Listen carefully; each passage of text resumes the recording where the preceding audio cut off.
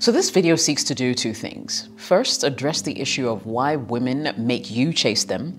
And two, to give you reasons why it's a bad idea to actually do that. Draw closer and stay tuned because I've got some very interesting pointers to share with you today. Welcome, Jessica here. In today's video, I'm giving you 3 reasons why men should not chase women. Now, I have my ideas and theories about why chasing women is actually a bad idea and can completely distract you from what the bigger goal and your bigger life's purpose should entail or entails. So if you'll indulge me, we will jump right in. There are 2 reasons why women make you chase them. The first one is that she probably is not that into you. When a woman is really into you, and of course, depending on her age, level of experience and stuff like that, she will be more than willing not to drag things out just because of the thrill she may feel about being chased. So now when a woman really likes you, it's quite easy to see, you know, in her speech, in her availability, in her body language, in things that she does when you are around. However, if you're the one who seems to always be doing the chasing, then you're in trouble because it means that she's not into you. She probably has multiple suitors and you're not the top on her list. So she would want you to work a little harder to win her. Okay. Second reason women make you do the chasing is because she probably is not feeling safe with you because she's had some really bad previous experiences where the male gender is concerned and is being wary. So she has all these barricades and walls up in a way to sort of protect her heart.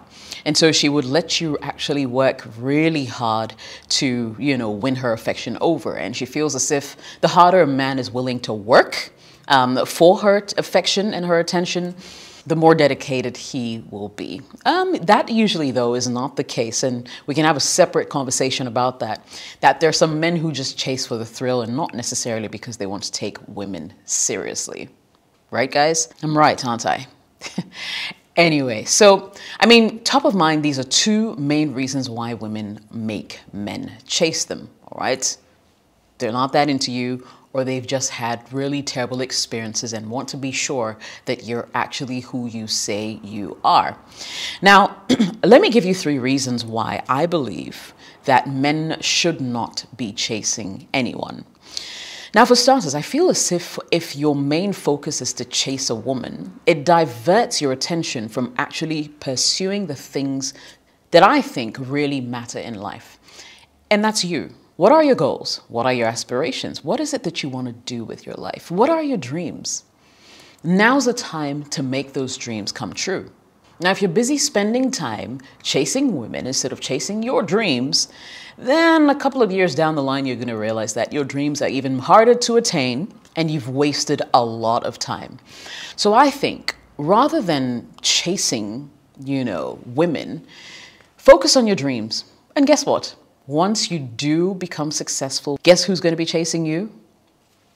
I didn't hear that. Who?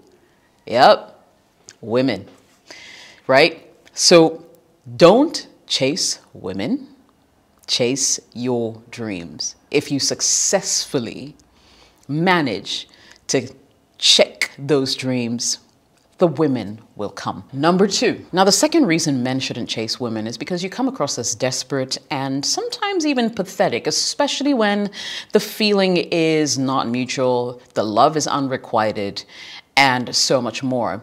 Now, listen. I've had a personal experience with a guy who just did not want to take my no for an answer. And in this case, I was not even trying to play hard to get. I genuinely did not want to be with him in his space. Didn't even want to be a friend because. Now, I personally didn't find him attractive. And it cut across. It had nothing to do even with his looks necessarily. But there was something about his personality that just didn't seem to gel with mine. Anyway, so long story short, this guy kept pursuing me, kept calling me, kept wanting to see me, and I wanted nothing to do with him because whenever I was around him, my skin crawled. And I don't want to put too much out there because I don't know if he'll ever get to see this video, and I don't want him to feel bad about it, because I'm sure that he'll know exactly what I'm talking about if I go into details. But all I'm saying is, if I were a guy, the minute a woman said no to me, I would probably just walk. Like if I was trying to make an effort to get to know her and I got any kind of negative vibe, cool, cut my losses, and I would move on. And I think that's what a lot of men need to do, because you see, if you do get that kind of woman who already knows what she wants, is a go-getter herself, or has really big dreams that she's personally trying to smash, then, you know, this would become a really big turnoff for her. One, you're desperately looking for her attention. She's told you in more ways than one that she's not interested, but you keep pursuing because you feel as if the more you push, one day she's going to give in. No, back up. Back all the way up, my brother. Back up, because it does not work. And trust me, if you have to work too hard to get someone's attention, consider this. It actually might mean that you're coercing her into a relationship with you. Now, who wants to beg another person to be in a relationship with them, especially if they're not interested? Waste of time, waste of energy, waste of money, okay? So whatever it is, do not chase women. You come across as desperate, you come across as pathetic, and, you know, just cut your losses and move on. There are, of course, quite a number of fish in the sea. Number 3. Now, I believe that whatever you start, you need to finish. If you begin a relationship with a woman and you're always the one doing the chasing, for starters, when you met her, you actively chased her, pursued her, and over time, yes, you were successful, you won her attention. Guess what? She's now the prize. You're gonna have to work harder and overtime to be able to what? Maintain that attention that she's giving you. You put her on a higher pedestal just because you're the one who does the chase. Where on another level, I believe that you could actually level the playing ground if you do not chase.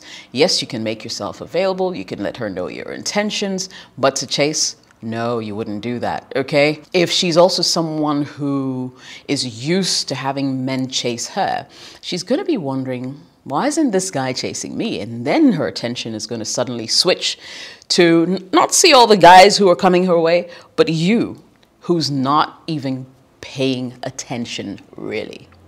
Why does that happen? Her curiosity will be piqued, and suddenly she'll be more interested in getting to know you. Of course, this does not happen every single time, but the times that something like this has occurred, one of the reasons is what I just mentioned. So I guess what I'm really trying to say is, if you start to chase, you continue to chase.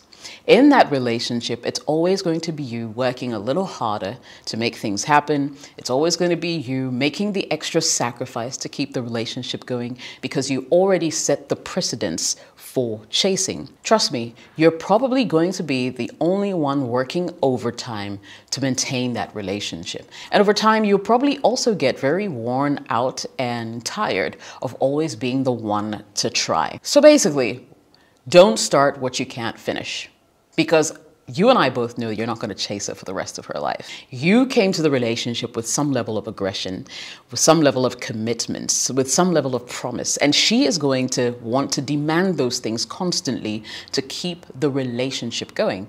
And you, on the other hand, may not be in that same position. I've heard men say, maybe even in jest, why do you continue to campaign after the election is over? There's no need to.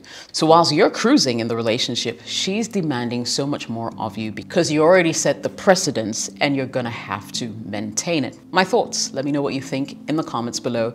My name is Jessica. Smash the like button if you like the video. Don't forget to subscribe. Turn on all notifications as well so you get a notification every single time I post. Thanks for watching, and later.